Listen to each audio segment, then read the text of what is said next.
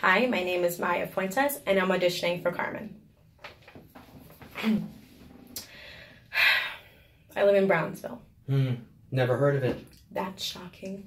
What do you mean, that's shocking? Well, it's just that there's been a lot of changes in certain areas of Brooklyn, and sometimes it seems that people like you pretend People like me? Sorry, I didn't mean to. Oh, so you're stereotyping me? Oh, I'm so very privileged. That's not what I was going to No? say. What if I said people like you?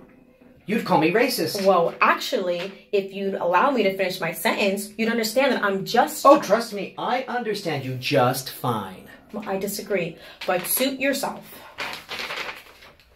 I'm sorry. I didn't mean to upset you. I'm Kyle, by the way. So do you go to school here? What are you doing in the city so late? Are you going to just leave me in the dark here? Come on, I really am sorry.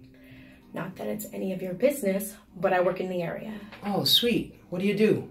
Are you an actor or something? Wait, let me guess. You're a model. Nope, I'm a nanny. Oh, well, that's okay. Don't worry, one day you'll get there. You'll look like a smart girl. Get where exactly? Wherever you're trying to get. Your hopes and dreams, you know.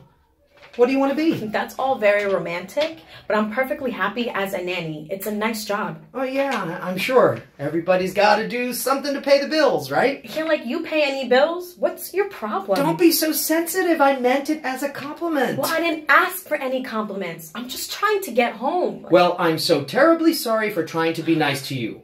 I didn't realize you were one of those girls who can't take a compliment. Whoa, okay, look.